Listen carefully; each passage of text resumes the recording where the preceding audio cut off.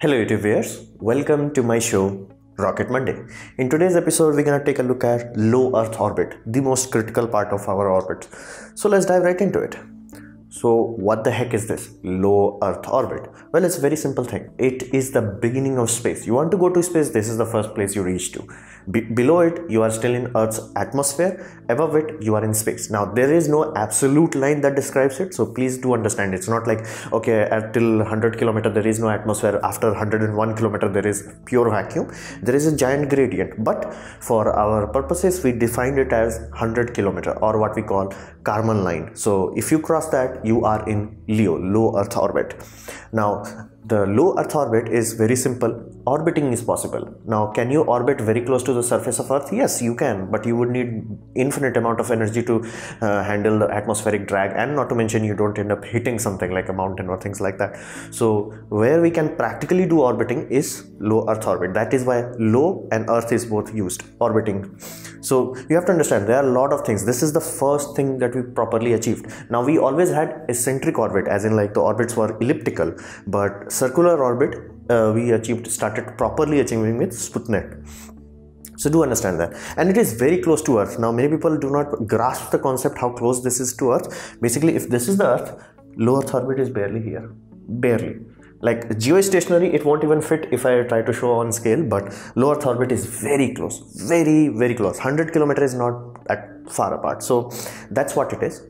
So let's talk it about in terms of human. What does it mean for humans? Now, this is very crucial. Low Earth orbit is below this belt, basically radiation belt.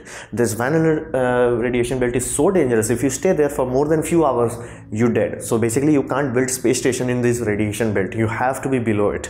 So we generally build all our space station below Van Allen radiation belt. That's why we don't have space station that is like at geostationary. It will have certain benefits, but because it will be like crossing this point or maybe directly end up in it, we don't use it. This radiation belt is very dangerous. Then the question becomes, how the heck Apollo astronaut bypassed this? Well, as you can see, the inner higher radiation one, they skipped it. Like it's not as wide as possible, the second one. And second one, they were very fast. The rocket was going very fast, so they had only a few milliseconds of exposure. So that's the only way. But if you're having a station where you're going to be staying there for, let's say, months or years, yeah, you must be below this. So that's why we built our International Space Station, our Mir Space Station, Chinese Space Station, everything below this. This is the critical aspect. And on top of that, this is very easy to reach. Your rocket can reach that in 10 minutes flat. That's it. Like you fire international space shuttle, boom, in 10 minutes you are there. That's how easy it is to reach. Now, if you did that for geostationary, you might spend 1 or 2 hours in the rocket itself. So you have to understand, for human this is perfect. Like if you want to think space tourism, this is where it's gonna happen, because higher than that it's very dangerous. You have to exceed geostationary to like get away from these things. Or like even further than that, you have to go as far as moon to make sure that not even a single faint of radiation is there. I mean, like cosmic radiation would be there, but this trapped radiation won't be there. So okay, that's for human, but we don't use space for humans. We use space for communications. So the first benefit is very cheap. Basically, let's say satellite itself is not that expensive. You can make satellite, and if you're making hundreds of them, it's very cheap. It's more or less like a very expensive computer. But because of the launch cost, it's very expensive. So basically, if you want to send something to, let's say, geostationary, your launch cost is undeniably like huge. Your cost would be huge. But if you want to send same amount of payload in low Earth orbit, your cost would be dramatically reduced. So that's why we want to use LEO.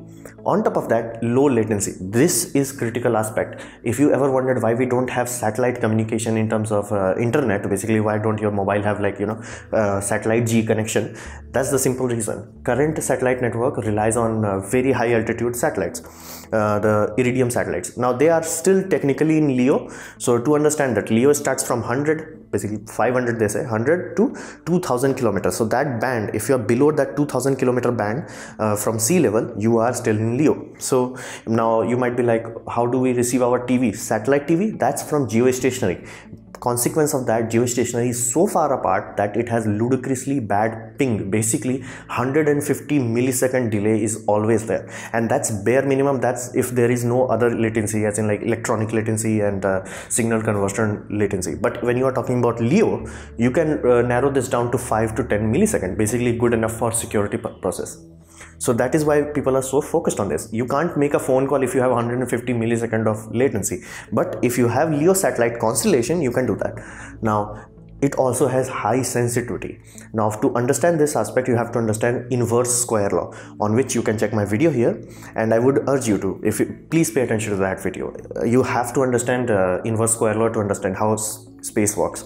So because of that, we have very good communication. Basically your mobile does not need 10 megawatt of power just to communicate to a satellite. It will need that if it's trying to communicate to basically geostationary, and your receiver antenna will be like, well, how big your TV antenna is, like dish antenna this big. So if you want to do that on a mobile phone, yeah, you have to be on low Earth orbit.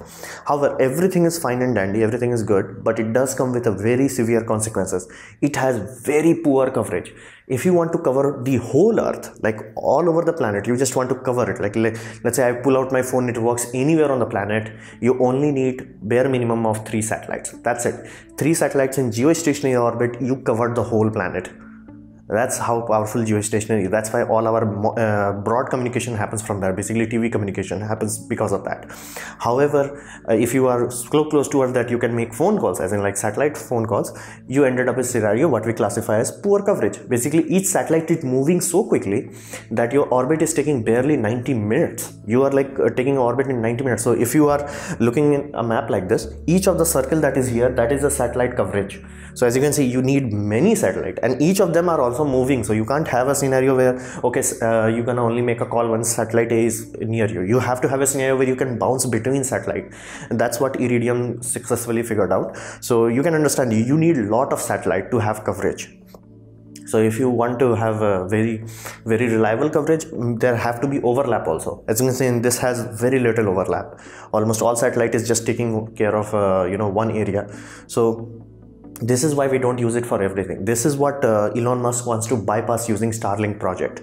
They want to like double this amount of, like this barely has like 1,000 satellite, barely, and they want to go to 4,000 satellite. That way you will have enough coverage everywhere that you can use basically broadband using your satellite communication link. So in communication, please pay attention to inverse square law. That will make it clear. So how about that Earth imaging satellites? Now if you want Google Earth, that's how you get Google Earth. You're not gonna get Google Earth from geostationary orbit. You're gonna need Hubble Space Telescope looking back at Earth, and even then you will not gonna get a very accurate photo, simply because of inverse square law. Second, the features won't be very big. Basically the mountain range will look like a texture. So let alone your ability to see anything meaningful. So we have to have, if you want photos like this, basically where you can make out, okay, this is a building, this is a racetrack, this is a highway, this is a shopping mall. You want this kind of resolution which military wants, you have to be in low Earth orbit. Why? Again, inverse square law. So for this sort of thing to work, you have to have low Earth orbits. Now this also allows us nature analysis. Basically if you see photos where people are showing now where how glaciers are melting or how rivers are migrating or things of that nature, you need a very high resolution photos for that. You can do that, but you're not gonna receive clear crisp information if you did that from geostationary. And on top of that, because atmosphere has a very serious shadow casting onto the ground, when you have sun, clouds and casting shadow, geostationary will gonna receive the basically cloud itself. When you are at low Earth orbit, you have a certain window where you can see the clouds properly. Basically you can even analyze cloud formation properly. So for that reason, for nature analysis and weather pattern analysis, we rely on LEO satellites. Now you can have satellites that are far above, and we have satellites that are sun synchronous and other orbits.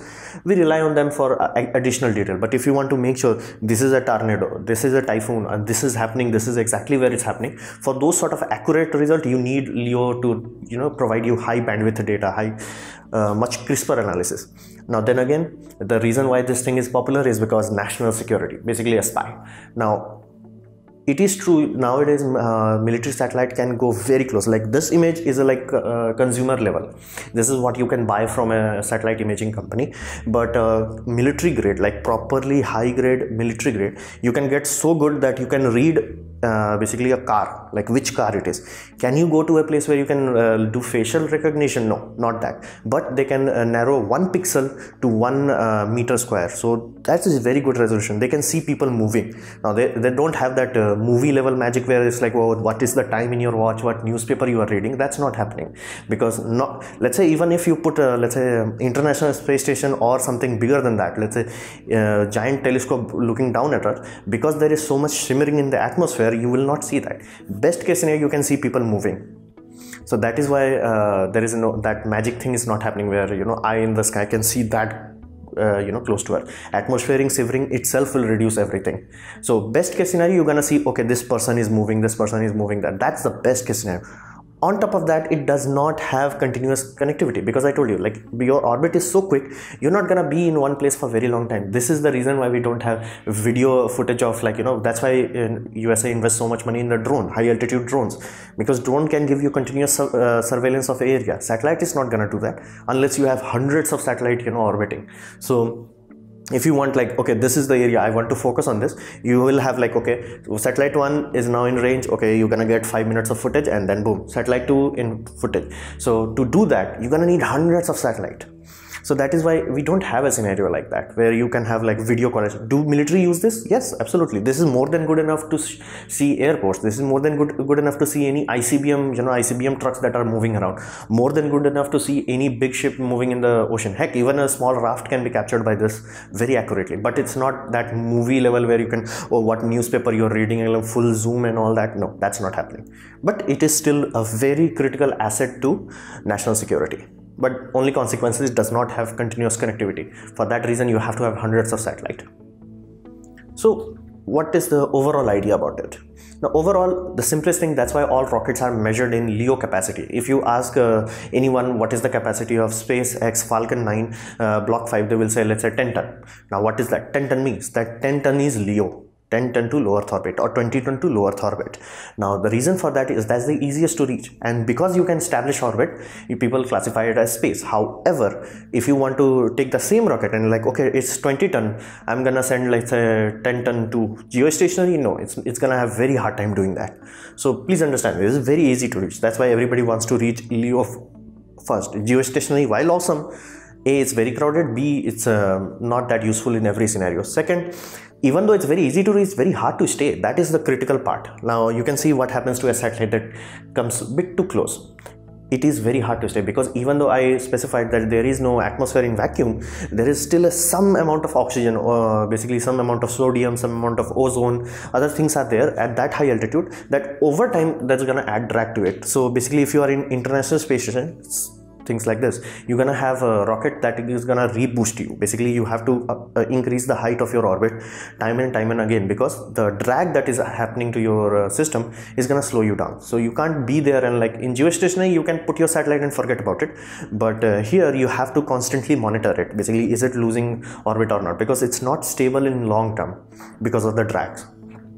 So overall, it's very useful for us. If you want to do anything useful like satellite communication, satellite internet, you need LEO. You want to do spying or resource mining and all that, you need LEO. You want to put space hotel, you need LEO. So LEO is our basically footing in the space. Now another footing is, the problem is at moon. We can't be in mid anywhere between because of Van Allen radiation belt. So this is why it's very useful for us. So this was my presentation on LEO. I hope you liked it or learned from it. In that case, please leave a like. If you liked it really that much, please click the ads shown in my video below. That will directly help me. And if you didn't like it, don't worry about it. You can dislike it. I would urge you to press it twice. And please leave a comment, because I reply to all of them. And subscribe, press the bell icon if you're free. And as always, thanks for watching.